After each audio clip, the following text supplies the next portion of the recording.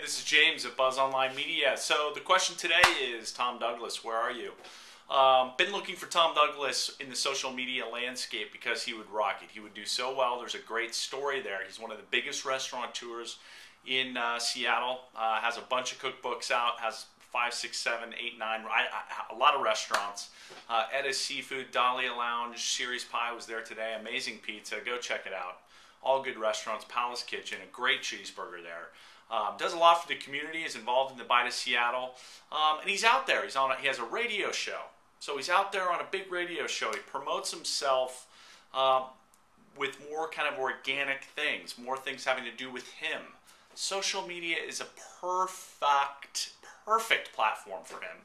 Should be using a little flip HD camera like this one, taking it and giving interviews about different things, organic versus conventional. Are organic vegetables really that much better? Are they that much fresher? Where does he source food? What does he think about the farmers markets? Why isn't there a pepperoni pizza? I'm sure there's a great reason as to why they don't have a pepperoni pizza at Sirius Pie. I'd love to hear it. His YouTube videos got 250,000 views. He obviously has an audience. Tom, you have an audience built in. It's there waiting for you on Twitter, on YouTube. You would do really, really well. Side note, SEO, search engine optimization. There's hundreds of thousands of searches related to your cuisine type, not just your restaurant type, but your cuisine type that you really have zero traction on. That's almost another story. I don't know why you're not paying attention to doing SEO, local SEO, organic SEO having to do with your website. It's just not getting any traction. You're just losing out a lot. There's a lot of people that don't know about you, aren't thinking about you. It's not top of mind. Otherwise, they wouldn't be looking at those searches. But even more so, social media, you should be doing a great blog, Twitter, Facebook. Now, you do have a blog. That's awesome.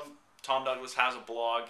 It's linked below this video. It's actually a really good blog. The question is could it be more exciting with some video of Tom, more contributions by Tom, talking about different things, using a little bit more personality, a personality it's a great personality that Tom has. He's got a lot of friends. He has a lot of access. There's a huge story there that really should be incubated, really should be portrayed using this medium that is social media. So Tom Douglas, where are you? I'd love to see you on social media.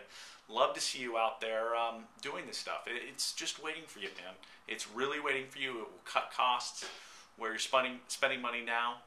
It could increase sales, and it definitely will make an impact and an increased connection with your user base. So get on out here.